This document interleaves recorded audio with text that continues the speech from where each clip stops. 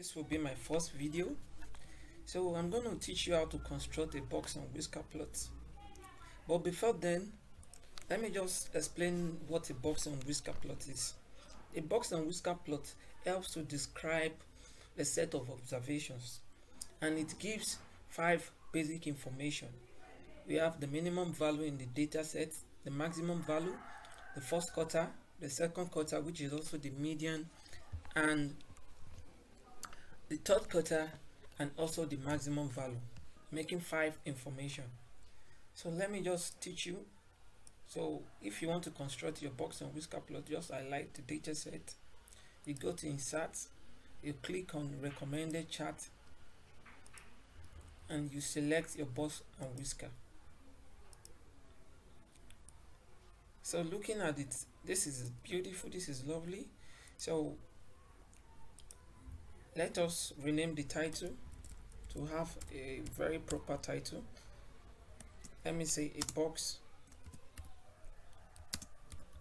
plot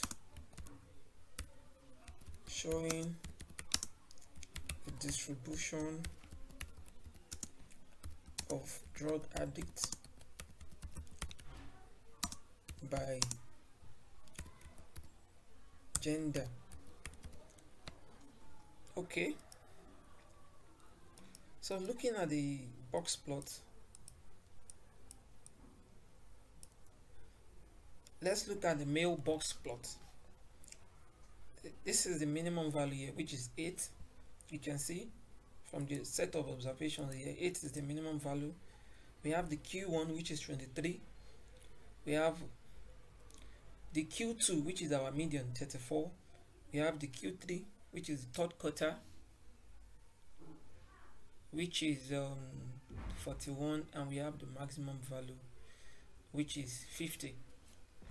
So same, you also have the same information for the female box plot here. So, and again, you have extra information in the box plot.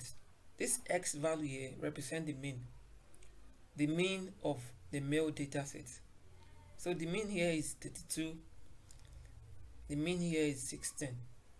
So another thing to know is that we can actually determine if the distribution, the set of values in the male data and the female data is actually left skewed distribution or right skewed distribution. So you look at the mean here, which is 32, the median is 34. So in this male data, you have a left skewed distribution. Why? If your mean is less than your median, you have a left skewed distribution.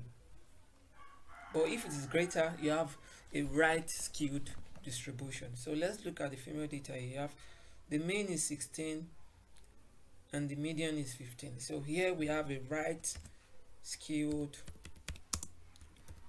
distribution. Now another thing I will show you is, let's take for example, we have in this male set of data, you have in 2006 you have 200.